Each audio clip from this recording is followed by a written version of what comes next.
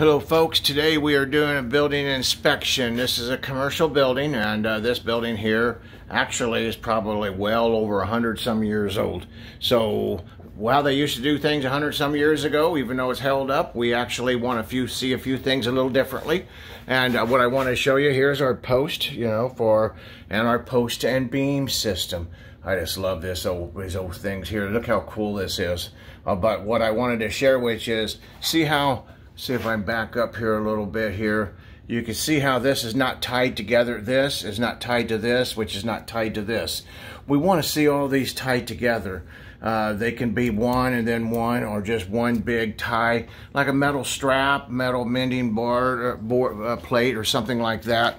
Now you see down here at the base, they're set in the concrete. So this is all fine. They're not going anywhere. But this is in case we get any kind of seismic activity or anything. You want to make sure that you don't have any problems with that.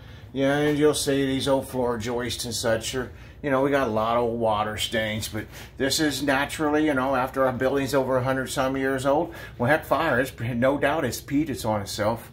So this is normal, but I just wanted to share that with you because we see this a lot.